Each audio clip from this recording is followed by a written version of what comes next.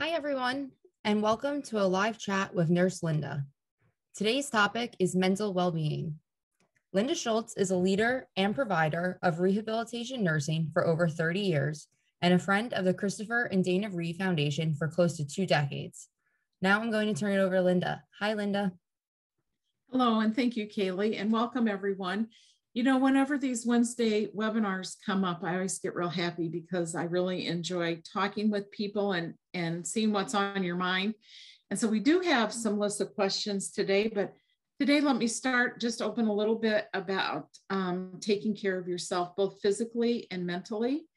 So I think that sometimes, I know people that tell me sometimes people who have decreased sensation in their body, sometimes they'll say to me, well, you know, I don't feel that anyway. So they just kind of throw their bodies around. So physically, you want to really take care of your body because your body does respond, even though you might not have those sensations, but your body does respond if it's injured or hurt or, you know, something's going on to areas where you don't have much sensation. So be careful when you're moving your body around. Don't throw your legs around. Pick up your rear ends when you're doing your transfers. Pick your body so it's not scraping along anything, causing either injury or either just some overstimulation to your body in some way.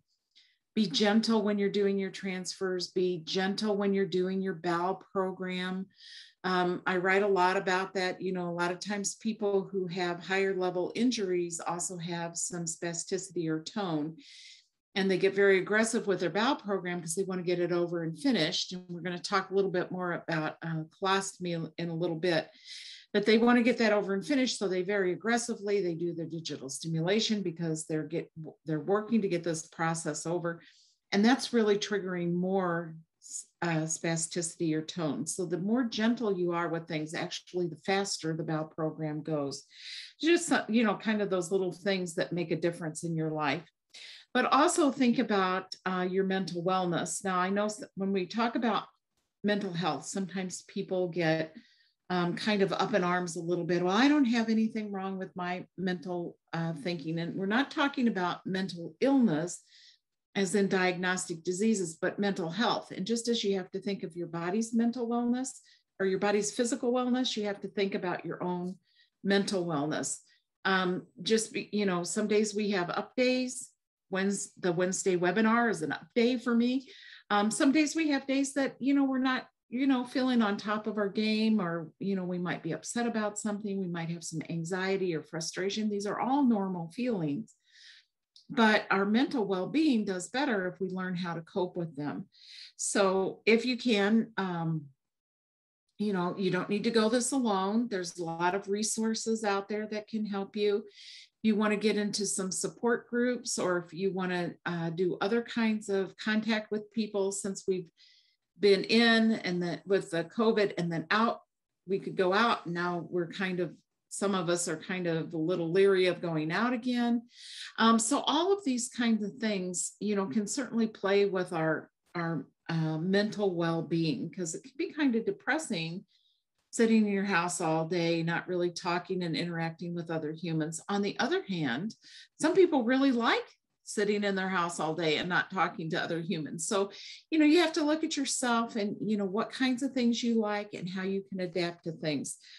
So you don't have to go it alone. There's a lot of resources if you can't get out of your house. If you can't get out of your house, there's a lot of research that says that if you talk to the people who check out your groceries, you know, if you look for that one teller at the bank that you like to go to, or you get gas and you talk to the gas station guy. I love the guy that monitors my gas station. He's this young kid.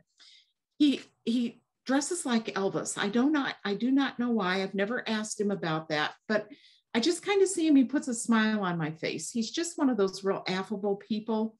And I always enjoy going to the gas station just because I get to see this guy. He's a young kid like my daughter's age, or maybe even younger, but he's just this young kid and he's out there doing his job and he's talking to people, and it's just a delight. So even those kind of interactions are very helpful for our mental well-being. Even though we don't know somebody, we're not going, out for coffee with them, or we're not, having them over as friends, but just people that you see in your life. When you make those human connections, that makes your brain feel good.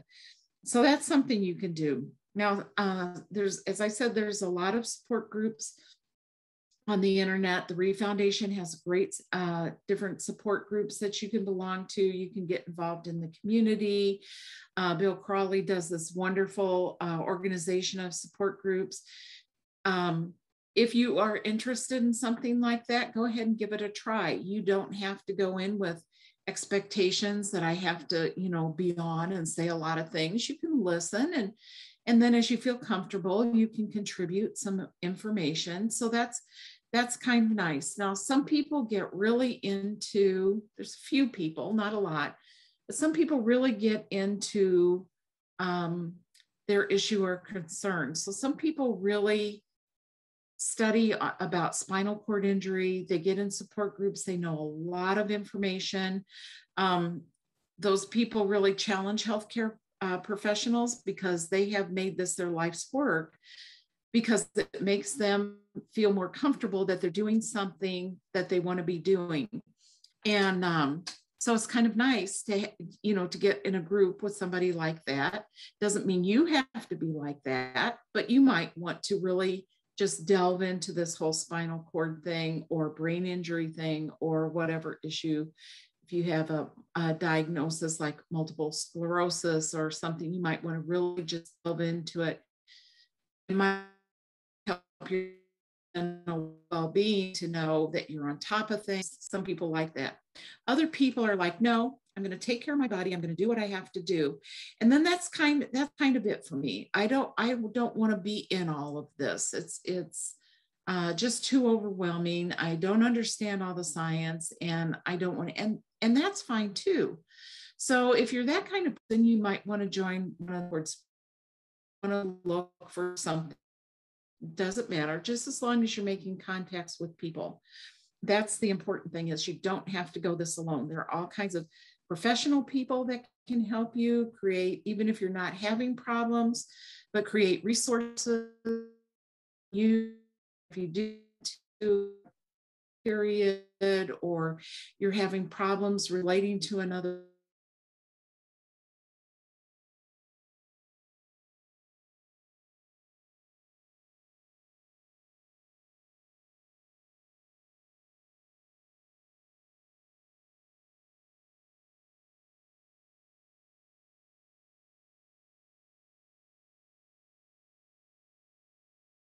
they look different, or they have some kind of issue with their appearance, or how they relate to other people. If you're feeling that way, please remember, there is not one human on this earth that is not self-conscious about something. For some people, what they're self-conscious about is more obvious. For other people, maybe you can't see what it is. Maybe they feel like they're not smart enough, or they feel like they're not pretty enough. And our social media, our TV, they all put forth this image of what we're supposed to be, how we're supposed to look. People are emulating different movie stars. I always find that kind of interesting, because, when I look at some of these people, I see all this plastic surgery and hundreds of thousands of dollars spent in changing the way they look.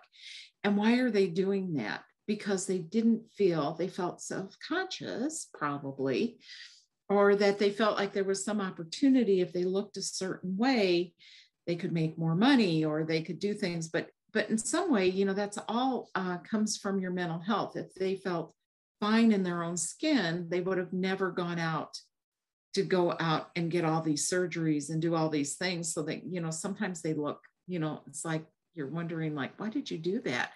And then because they're followed on social media or whatever, they have a TV program, then other people go out and have these surgeries. I want to get a nose just like, XYZ celebrity. And, it's like, your nose is just fine. So all those kinds of things, we're all self-conscious about something. And if you find that you put yourself out there, you'll find there's a lot of people out there that are very kind and considerate, and they'll chat a little bit. Next thing you know, maybe you get in a group, maybe you get in one of these spinal cord injury support groups. My theory is if you have survived one day, you have something valuable to talk about. It can be challenges that you have. It could be how you met those challenges.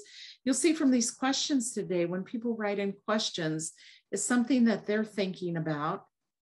And it comes in all different ways, but it's something that people are thinking about. And by golly, it works because other people are thinking about that too. So don't ever think you're in your isolated cocoon, that you're the only one, or you're the only one that has these thoughts. That's what these groups are about. It really helps everybody when you participate in these. And if you choose to participate in another activity, that's great. It's all ways of meeting people, forming friends, going out when we can go out more with the COVID. We're kind of in and out right now. But when we can go out and do things with people, we can take other opportunities to join clubs, become interested in different activities, start seeing and meeting new people, which is always a nice thing to do. The other thing I want to talk about, and this really fits in with the first question that we have today, fits in with the whole idea of the issues about COVID. And there's a big question about the COVID that's come up in the recent weeks, and lots of information. And I thank Greg, he wrote in his question. We've gone back and forth through the internet about his question, but I want to bring it up because Greg's written this question. He's got the issue completely lined out right down to the letter. So basically what the issue is, this whole idea of boosters has come up. Now it's been kind of bantered about, well, we need a booster, who knows? We're all here in novel territory, so they're figuring it out as they go, but they're doing a great job of figuring it out. We have these vaccines. They're very effective. There's very little risk about these vaccines. There has been some evidence that maybe the vaccine effectiveness drops off a bit. Now, the amount that it drops off is really a very, very small amount. But the bigger issue is that we have these other variants that are coming out. So viruses mutate. That's what they do. That's their purpose of their life. They don't think about it. They just mutate. They're always trying to become stronger because the virus wants the virus itself to survive. And so the issue is that maybe some of the new variants are stronger. So maybe we do need our immunity boosted up a little bit. So when they came out with this boosters, they said, this is the group that we're going to give the boosters to. And it's people who've had solid organ transplants, people who have HIV. And then there was this list of individuals. And so people are thinking, well, now I have spinal cord injury. I'm immunocompromised due to the autonomic nervous system isn't maybe responding as well as it should. Now, we do not know in which individuals have a better ANS system working than those who don't. The general rule is your ANS autonomic nervous system works better the lower your injury is, and works less well the higher your injury is. But that is not always true, as is everything. That's the kind of the general rule, but it's not always true. So if you have a spinal cord injury, you can be classified as immunocompromised. That's perfectly legitimate. Now, why are you not in the special group to get the boosters first? And that is because this group that they have selected are individuals who are taking some kind of medication, maybe anti-rejection medication, some kind of medication that requires them to keep their bodies healthy. That medication, now that they've collected a lot of information from a lot of people that have had their shots, they found that maybe the vaccines do not work as well in those individuals because perhaps those medications are blocking the vaccine from working as well. That is why they're in the first round to get the first booster shot. So people with spinal cord injury or brain injury, people who have certain neurological diseases are immunocompromised, but are generally not taking medications that are known to affect these vaccines. Now, my new friend Greg here has got he's got the questions just all laid out for me. So I thank you again, Greg. So that is why that one group is getting the boosters early. And there's been a lot of discussion because of the immunocompromised. Now, at first, the idea of this medication may be affecting their vaccines, it came out early on, and then it just kind of all disappeared. So I'm not sure if that was something that maybe wasn't as that people weren't as confident in. I'm not sure what happened to all that, but that's the reason that I know why this group is being tested. Now, if you're not sure about your ability, you've had the vaccine and you're not sure about your immune system and how that's working, your autonomic nervous system, you can go get a blood test to see how the vaccine's working in your body. It's very expensive. It more than likely will not be covered by insurance. But from what information we know is that you probably have immunity to the COVID virus if you have had the vaccine and you have a spinal cord injury. Now, we are all at the same risk of getting the COVID. All of us are exactly at the same risk. Those people who are immunocompromised and maybe have other risk factors will probably have a more intensive course of being ill if you catch the COVID than people who don't have risk factors. Yet again, some people have no risk factors and have severely horrible courses.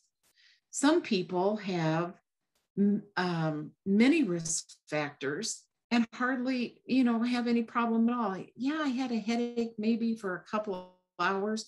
There are even people who have a lot of risk factors that didn't even realize that they had COVID until for some reason they had a test and they find out that something has happened.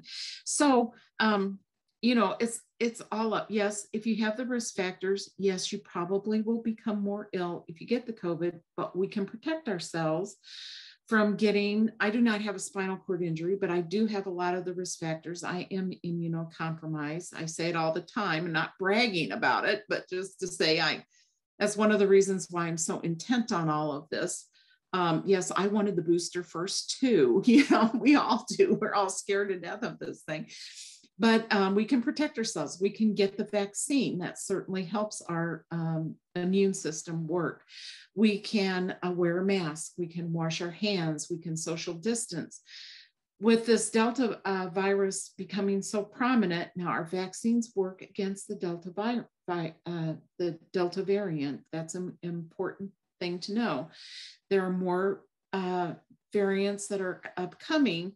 Since they're upcoming, we don't know the answer because they're not plentiful enough in the community yet to know the answer how the vaccines will work. But since that's what viruses do, they just multiply and multiply and they get stronger and stronger. That's why we need everybody to get the vaccine, or at least a critical mass of people to get the vaccine, because if the virus enters your body and you have an mRNA vaccine, it cannot enter your cells, therefore it cannot replicate, therefore it cannot become stronger, and we have less chance of passing it around. If you've had the Johnson & Johnson, that's a traditional vaccine. That's the one where you have the one shot. That's a traditional vaccine where, like the flu shot, you're given either a dead virus or a replicated virus, something that mimics the virus. You cannot get sick from, if you get this injection, you cannot get the COVID from any of the vaccines, but it will mimic that and you build up your own antibodies. And so people who have the vaccine, either way, they have less risk of getting the virus, certainly like at 94-95% less risk. They also have less of an ability for it to enter their bodies to replicate. So it's ending with you. The virus cannot be passed along. Well, you can carry it without, you can have it in your nose. It hasn't entered your body. You could sneeze. You could be in the bathroom, pass gas. It comes out a lot through the GI system and through the urinary system as well. But anyway, you're safe. But you need to still, because of those variants out there and because of all the people that are not yet vaccinated, then that virus is just replicating and replicating in them. They might not even have symptoms and realize it's there. So you need to just be vigilant. We still need to be extra vigilant and extra cautious. Follow all of the rules, especially if you're an individual who's using a chair sitting lower than other people, who might be talking above you. The spray is coming out of their mouth because there is a little bit of moisture that comes out of our mouth when we talk. Those virus gravity brings everything down eventually. So, you're kind of in the line of fire, being lower than everybody, keeping your rims clean. Because if you're pushing outside or, you're out in the world, you could be picking up a virus and, not even realizing it, or any bacteria. If you're using a walker, or if you're walking with assistive devices, you want to take your shoes off before you come in the house. If you're not walking with an assistive device, you want to have your outside shoes and your inside shoes, because you don't want anything spreading around. So, so Greg goes on to ask about what does mildly to moderately to severely immunocompromised mean? And that's what they're talking about, is they're talking about people with these really severe immunocompromised because they're taking medicines to prevent rejections from their body. So that's what that is all about. So should you get the booster shot? Sure, absolutely. Now Greg really got this, because he's got some questions. Does being having a T8 spinal cord injury qualify me for the booster? Yes, it qualifies you as immunocompromised, but not in this first round that's been indicated by the CDC. So we'll all be able to get our boosters here coming up in September in just no time at all. They do want you to wait 8 months from when you had either your Johnson & Johnson shot, or from when you had your second of your mRNA, the Pfizer or the Moderna shot. They want you to wait at least 8 months from that. So I had mine in March.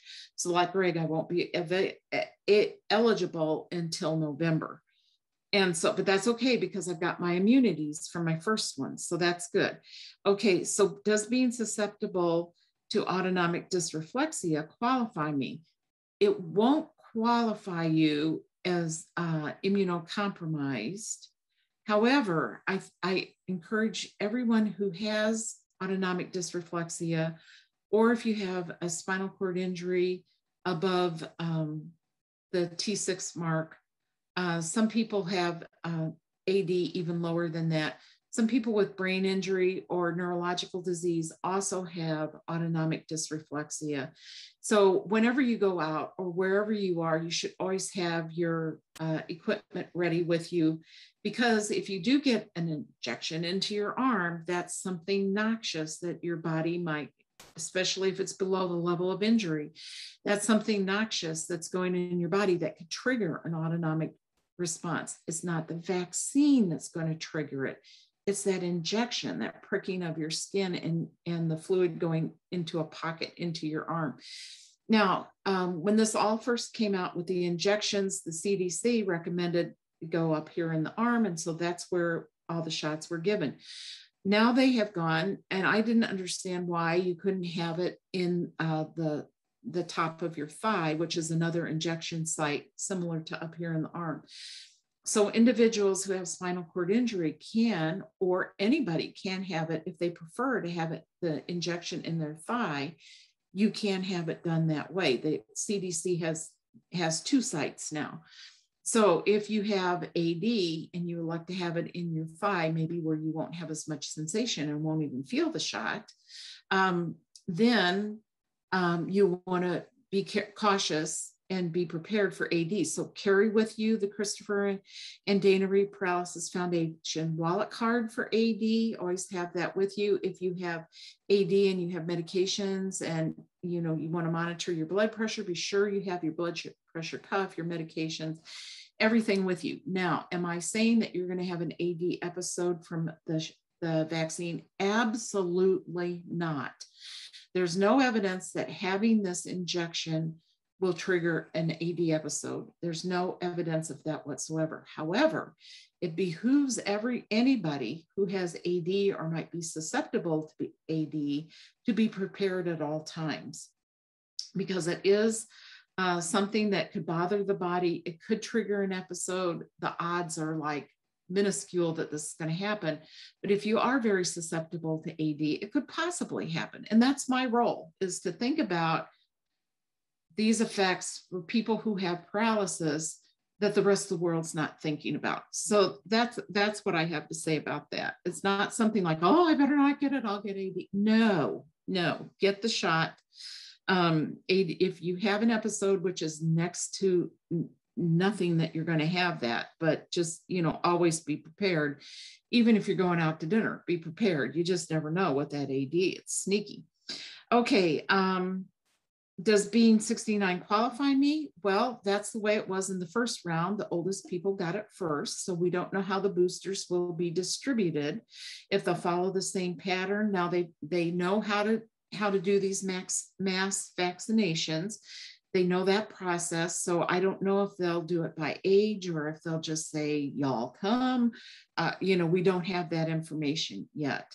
Being male. That's an interesting question, because there is some evidence that females have less COVID than males. Something about the hormones. Now, do we know that's the answer? No, that's just their suspicion that it could be. So who knows? As the variants come, maybe gender will make no difference. We don't know that yet. But there is this little tickle of an idea. So, being male, that push you to the head of the line? No, but, it doesn't do anything either way, really. So anyway, that was, he hadn't thought about the AD ramifications. And again, I don't want to alarm people. I don't want to alert people. I don't want anybody to misconstrue what I'm saying. AD will not be a result of the vaccine.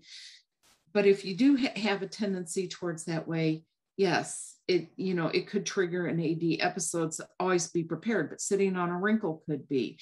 I was talking to a gentleman who was having AD, and he finally discovered it was because he liked to wear jeans, and those rivets on the jeans were stimulating his AD. So, AD comes from ingrown toenails. It comes from your shoes being too tight. It comes from you put your leg bag on. If you use a leg bag for a urinary drainage, and the strap is fine when you put it on, but it fills with urine and the leg bag becomes heavy.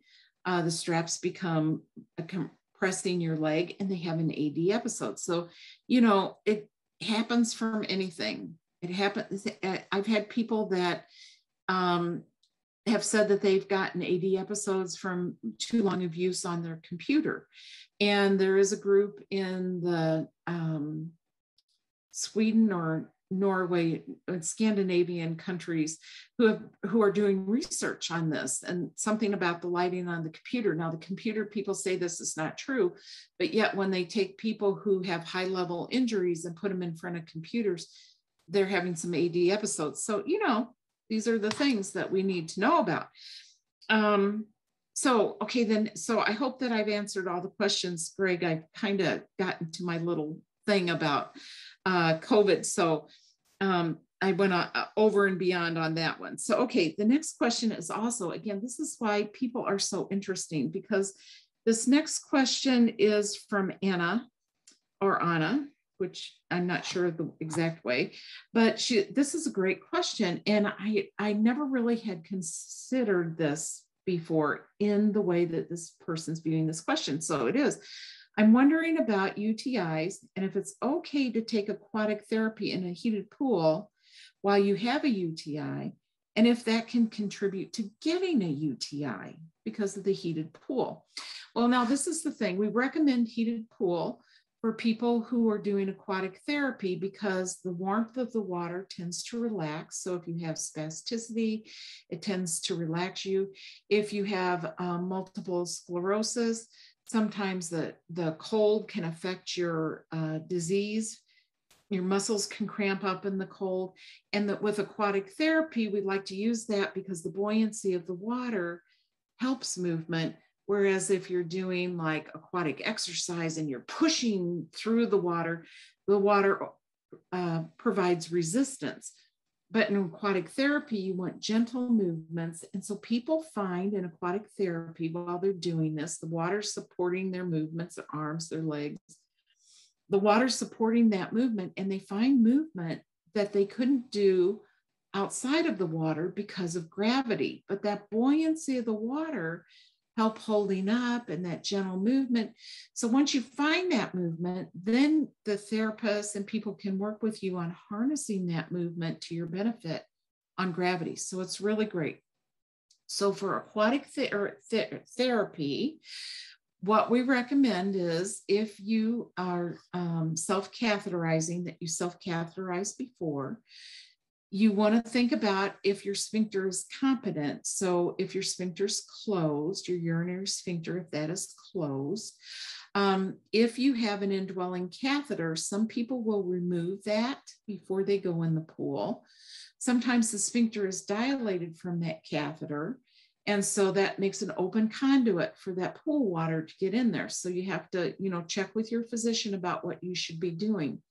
If you have a suprapubic catheter that goes through a little opening in your abdomen, you need to put a piece of plastic over that so water doesn't, plastic tape or dressing with plastic so that's sealed off so the water can't leak into that opening. Now, I think that the interesting thing about this question is the heated pool.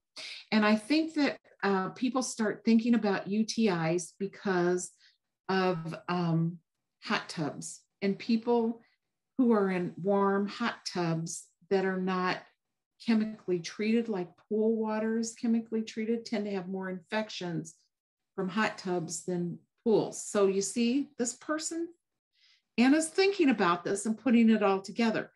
So can you get an infection from a pool? Yes, anybody can get an infection from anything. Is it likely that you're going to get it from a pool? Not very likely. Because of the treatment of the water. And if your urethra is closed, then nothing should be entering that. Now, to bring up something a little bit out there, there are some people who get in a pool and they feel the urge to relieve their bladder, and they do that in the pool.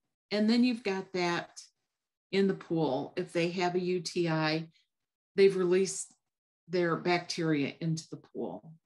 I don't know why people do this, but some pools, they put in chemicals so that if somebody urinates in the pool, it changes color and everybody knows.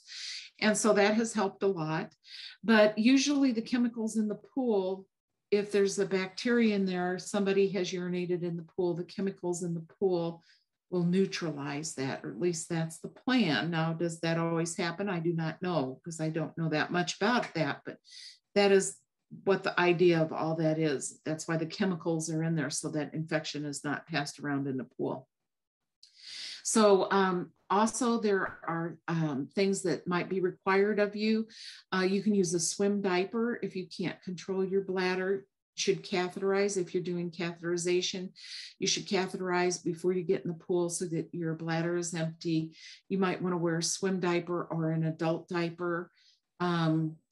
It's recommended that before you have your aquatic therapy that you have a bowel program, if you're doing bowel programs, because the buoyancy of the water relaxes all your muscles, including those in your abdomen. So sometimes people can be incontinent. That's why the bowel program, to empty the bowel so that there's not an accident, because if there is, everybody's out of the pool. It has to be drained and cleaned. And so, that's a big endeavor. And it kind of ruins everybody's therapy for that day. So You want to take all the precautions that you can. Be sure and talk to your healthcare professional to make sure that aquatic therapy is safe, and be sure and ask for the uniqueness that is you. Because I speak in generalities. And so you always want to check, for yourself directly with what's going on. Now, I saw a question that came through the chat box, and somebody wanted to know about speaking Spanish, and there is an interpreter available at the Reeve Foundation. So if you do have a question and you speak Spanish, you can communicate with that Spanish speaking interpreter, and she will translate it for me. I will give her an answer and she'll translate it back for you. So great, that's a good system. And we've done that and it works well. Another question is, if having the COVID and recovered, is it necessary to get the vaccine since natural antibodies are present? That is a big question that a lot of people have. Mostly the vaccine is recommended because of the variants. So if you had the, now this is another interesting thing, and I do want to bring this up. If you've had the COVID back in the beginning, it was a different virus than some of these new variants are. So if you had the COVID and you had the, say it early on in the beginning, you will have antibodies for that particular virus, but will that antibody work on the Delta variant? And that's what's unknown. So that's why it's better to be on the safe side and go ahead and get the vaccine. Now, you'll need to talk to your healthcare professional because there is a time that you need to wait. And the reason why I like to bring this up is because people, I do not think, appreciate how viruses mutate and change into something else. Something I noticed on the TV just a few weeks ago is, remember when they show the COVID virus, they show that round ball and it's got these funny little spikes on it with these little red tips on it. It's a real curious looking thing, but that's what the virus looks like under the microscope. So on the TV, they show this big picture of this virus and they have these red tips on it. Now, when they show it, or even when you go to the CDC website and they show a picture of the COVID virus, you'll notice the tips have turned blue because we have more of the Delta variant now than the original COVID. It's changed into something else. And there's another variant that's out on the horizon, the Lambda, and we don't know that much about it because it's not out there that much, but it is here in the United States. It is around the world. And we don't know much about that. But if we could get this nipped in the bud, if enough people would get the vaccine that it couldn't be spread around, then it can't mutate. And I want to say it goes away, but viruses never go away. They'll still be out there. We just won't get them because we've been inoculated against them and we've become immune to it. So even like the polio virus, people take the polio vaccine, people take the measles, mumps, and rubella vaccine, and eventually the flu vaccine, and eventually we'll just have the COVID vaccine, and there won't be all this big hoopla about it. Now, the Pfizer vaccine has been approved, so so it's out of research. The Moderna is going to probably be approved even within the next couple of weeks. So these are not research vaccines anymore. These are things that have been proven effective and they've been proven safe. So there we have that. Here's somebody who's writing in, Lolly, about how can I help since my husband spent 60 years in a wheelchair? Well, Lolly, join some of these groups because there are families that would love to have your wisdom and what you've been through and how you've dealt with things. And, even your day-to-day, how did you manage things? All these things are so important. Getting equipment, all these things are just critical. Sometimes people will have a little trick that they do that they just kind of worked it out on their own. And it's like, oh, everybody's like, that's magical. That would help us all. So get involved. You can go on at the Christopher and Dana Reeve Foundation website. And there's a place called the Community. There's a subgroup in there called the WAGs, Wives and Girlfriends. And, they would just adore you, I'm sure, because they are just, they are such an active group. They're just this fabulous group of people. And yes, please help. We need you. Okay, and then there's another question in here, and there's a couple of questions about colostomy. And so I do want to bring this up. We talk about it periodically, but I do want to bring it up because there's a couple of questions about it. So a lot of people don't enjoy the bowel program. It takes a long time for some people. There are some tips, like if you do that digital stimulation in a more gentle manner, that's helpful. But for some people, this bowel program is just, it's a never-ending scenario. If the suppositories are not working effectively, you can try some of the mini enemas. There's Enemies and Theravac. Those seem to work quicker for people. Sometimes people don't put the suppository in up against the bowel wall, but they stick it straight in, and it gets caught in the middle of stool. If it's not against the bowel wall, it will not melt. It will not stimulate the bowel into action. So they put their suppository in, they're waiting, nothing's happening because the suppository has never melted. So if you have stool in your rectum, you need to take that out before you put the suppository in. Now, we used to say, just push it over to the side of the bowel so it'll be up against the bowel wall. Now we say, just get that stool that's in the very lower part of the bowel, just take that out right away so that you get the maximum benefit of the suppository or the mini enema.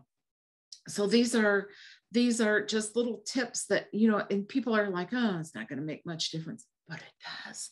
So be sure and try all those, little tips and time savers, and see if that helps. But for some people, they think, well, I want to get this colostomy. And there's some people that get the colostomy, a large number of people who get it, that just swear by it. They would never go back. There are many people who also get the colostomy and are very disappointed.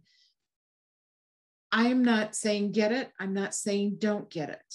I just like people to know, to think about all of the elements. Number one, surgery is very serious. It's very serious for everyone. A lot of times people think, oh, surgery. I've even heard surgeons say, oh, it's like a day at the spa. You have a really good nap. No, you're having anesthesia. That affects your breathing. You're going on a respirator to breathe for you. When you have spinal cord injury, you can have trouble getting off the ventilator. Sometimes it takes a little bit longer. Some people do, and they're very, very few, but some people do not survive the colostomy. I've had patients that have been gung-ho. I want this colostomy because I don't want people doing this. I don't want the time. I don't want to have my caretaker doing this. It's my spouse, and I don't want that as a part of our lives. And those are all good and legitimate reasons. And unfortunately, I have known people that have had very unfortunate outcomes because of the colostomy. Now, another thing is that once you have the colostomy, you will be wearing a bag on your abdomen to collect the stool.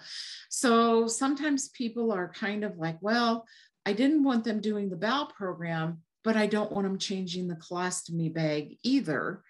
But the colostomy bag has to be changed. So if you don't have the dexterity to do that, you'll need to have somebody do that for you.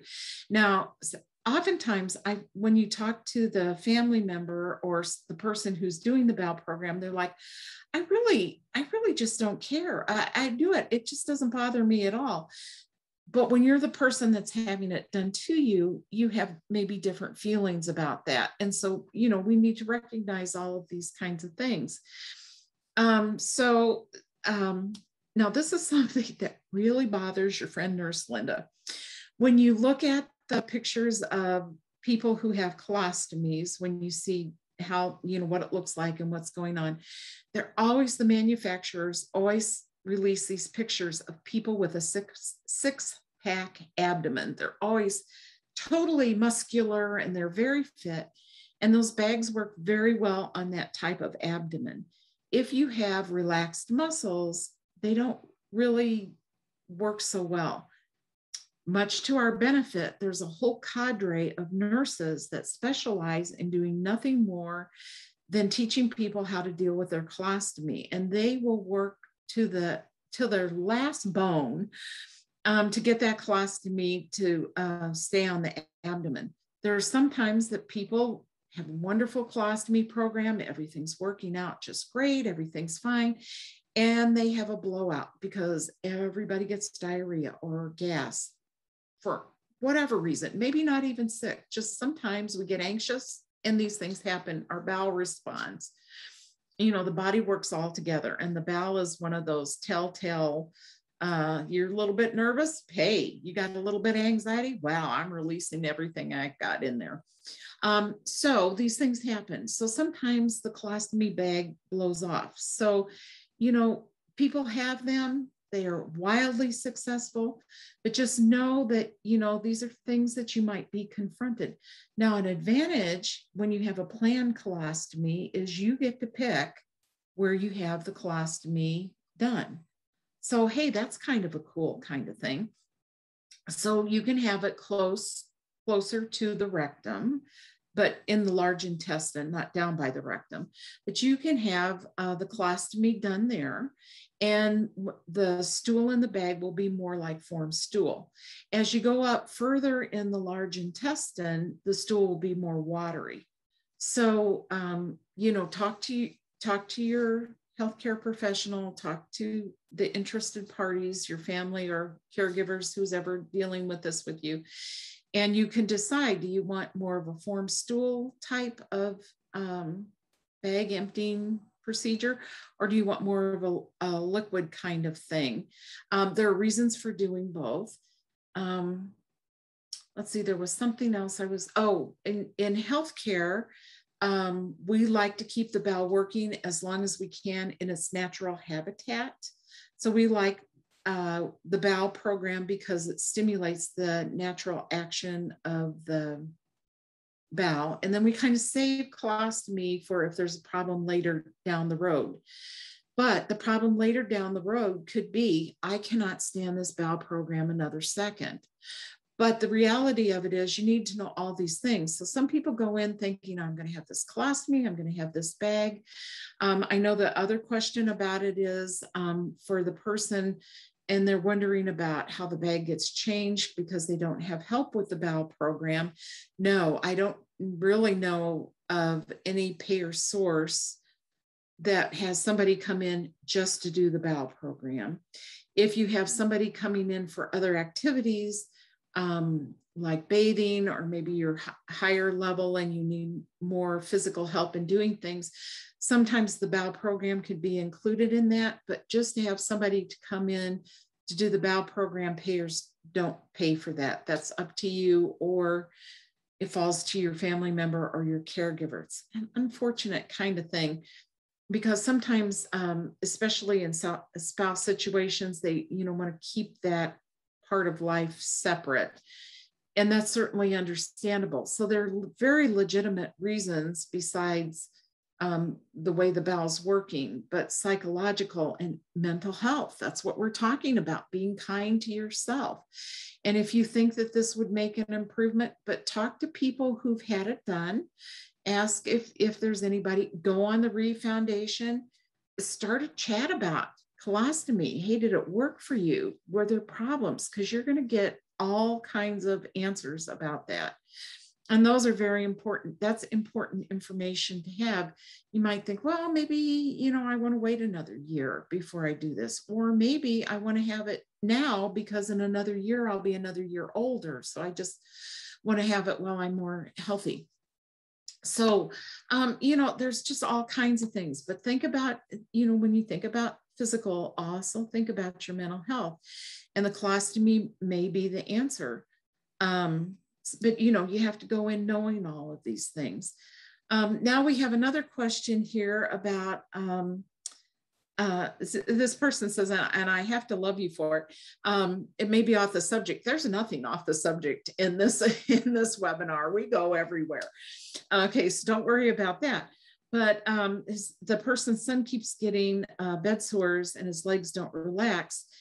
and he's very tight and his hips are stuck to one side. I'm trying to figure out what I could do to fix this situation. So it sounds like there's either some severe spasticity or tone, which is keeping those legs tight, or maybe it's been going on so long now there's contractures. So you could talk to somebody to do an evaluation to find out if there's tone. There's medication that can be taken orally to reduce the tone, works throughout the whole body, or there's Botox injections, which is really the thing that most people are doing now, because that's an injection into those muscles that help relax them. It has to be repeated frequently. At certain intervals, these injections have to be repeated. Some people don't like that, but some people, hey, I'll take them because it's really helping my tone. So that works very well. That medicine doesn't travel throughout your body like the oral medication does. If that's working out and this tone is still really bothersome, you can get an implant. It goes, actually, the implant has medication. It goes into the front in the abdomen, but there's a little tube that runs around. It's placed under the skin that goes into the area where the spinal cord is. It does not go into the spinal cord, but it bathes that cerebral spinal fluid. And so it relaxes the whole lower half of the spinal cord, which relaxes the body then. Now, if the spasticity has become so tight that it cannot be stretched out, there might be some contractures, and in which case there's some procedures that can be done to help with those contractures. It may require surgery to help relax those, but when you have that much tension in there, there could be some contraction. Sometimes they can do something as simple as what's called serial casting or serial bracing. So if you have a contraction in your finger, they can slowly just start by adjusting the brace or doing splints, and over time, slowly stretch that out. So there's a lot of different things that can help here. And then you want to keep the pressure off the areas where there's pressure injury. You want to keep the pressure off of that. Now, people get pressure injury from laying on bony prominences, but also where that contracture is. So where that leg is bent, you can get some injury in there to the soft tissue in there, because it's hard to get in there and wash and clean. And it's just not getting the air and circulation that it needs. Sometimes that's just so tight in there that you can get pressure injuries inside these contracted or spasmed areas. So you need to go to somebody to talk about these, because you want to get those pressure injuries healed up, because that's a risk area for all kinds of complications. Your skin is meant to be closed. That's why we have skin all over our body. That's our protection against the world, so to speak. So all of those kind of things. So there's a whole bunch of ideas. So first of all, go to your primary care practitioner who's taking care of your son, and tell him that there's these the spasms. What can be done about it? How can we heal these bed sores, this pressure injuries? Bed sores is what we all call it, but bed sores is what everybody calls it. In healthcare, we call them pressure injuries.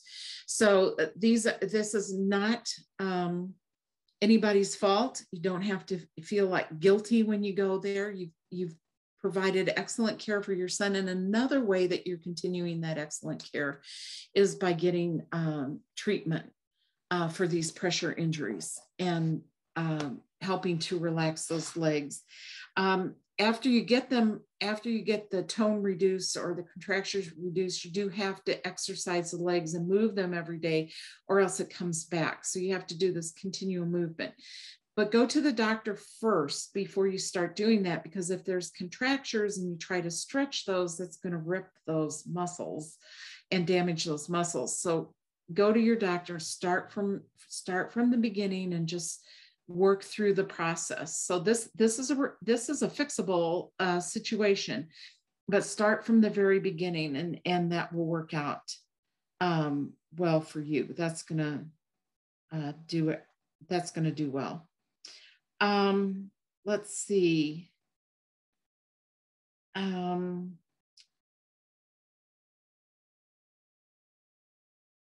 Oh, just somebody is writing in that they're working from home. Whoops. Sorry. I put my tablet down and it landed right on my camera because I like to keep the questions right here in front of me. So anyway, we're coming near to the end of our time, but I do want to bring up something about next month. I want everybody to know that next month we're having two special guests from the American Occupational Therapy Foundation. And they're experts in the field of occupational therapy. They're both community leaders. I know both of them, and they're just outstanding people who are on the cutting edge of everything occupational therapy. So they're going to be coming and talking to us about what's new on the horizon. You can ask questions, and it'll be the same kind of format. They'll do a little presentation, and then I'll be reading their questions to them so that they can answer your questions. So this is going to be a really fun day because we're going to find out latest and greatest things. We're going to find out what will help what. So it'll be, I think, a very broad coverage. I think everybody will learn something new. I think it's not going to be, this is only research and you can't get this now. These are really people who are into knowing what's going on. And so it's going to be really helpful. There's real quick questions. Yeah. So you and other health professionals advise wearing a mask. Yes. However, there are no standards for all. How effective can they be? Okay. So this is a good question. Yes. Actually, everybody should be wearing a mask. It's unfortunate as some people will not get vaccinated. They will not wear masks. And that's unfortunate because they're just spreading it around. So you really need to wear a mask. The best ones are the kind that are pressed, like surgical mask, or I don't have mine here because I'm upstairs. I keep mine by my door. So I wear it whenever I go out. I have them all over, but I don't have any upstairs because I don't interact with people here in the upstairs of my house. But I have one that's called a K95. And when they first came out, the N95 was the mask to have, but those were saved for hospital use. This KN95, I think I left the N out. KN95 is a formed mask. It's very protective. It fits not tightly, but it fits very snugly around here, around your area. It comes up here, it kind of fits more like around here. And so they say that is the one, or these pressed paper ones are the ones to have now. A handkerchief, if you hold the handkerchief up to the light and you look at it and you see that light coming through, that's all the bacteria, all the places where the bacteria can come through. So for a while they were saying a handkerchief or a bandana. Those are really not very effective at all. The holes are too big. If you think about a COVID virus and how tiny that is, it is so very tiny. It's smaller than an atom. It is so tiny. So if you took a piece of hair and cut it on the tip of that piece of hair, you can you could line up like 150,000 COVID viruses. They're tiny. So you need something that's really very effective. Now, you can, if you have a cloth mask, you want it to be at least double cloth. There's some that you can put filters in between the two pieces of cloth, which is also very helpful. I like to use, sometimes even with my mask, I'll put a filter in there. And what I use, and this is kind of odd, but I use napkins that come from fast food chains, that quality. If you ever go to a fast food place and you use a napkin and you wipe the grease off your hand, You just see the grease laying on this napkin because it doesn't absorb, because it's pressed paper and things don't get through on those napkins. You can buy them at any store, but I mention these because when I say it, like at the fast food chain, fold it so it comes in over your nose and mouth, put your mask over. Now, if you do not have hand function to remove the mask on your own, or you're under the age of 2, you should not be wearing a mask, because you can re-breathe your oxygen, especially if you have a filter in there, which can cause you to get sleepy and you fall asleep. Somebody sees you, oh, they're sleeping, but you're not getting your oxygen. So you have to be very careful about this. If you feel like you have too much in your mask and you just have that KN95, that's sufficient. If you have a cloth mask and you want to put a filter in there, now you can use paper towel, but they have a lot of loose fibers in there. So you're breathing that in. If you have respiratory problems, you'd be breathing in those loose fibers. That's why I say those cheap napkins, they work really great. Yeah, somebody has on there an N95. Those were out first. They have that little breather in there, so they let the air out, but they don't let the air in. Sometimes they're saying that if you have that little plug on the outside, that the COVID can get in while that air is coming out. I don't know that, I guess, because, it's pushing out. So could the COVID get in there? I suppose that's wildly possible. So N95s are what they're using in hospital environments, but these KN95s you can actually get. One last thing, our time is up. It's been a pleasure being with you today. I want to say happy birthday to my mom. She turns 94 on Friday. Go, Mom. So anyway, stay safe, stay protected, be cautious. Hopefully we'll be out of this soon. We keep saying that. If more people would get their vaccines, we could be out sooner. So I'm just saying.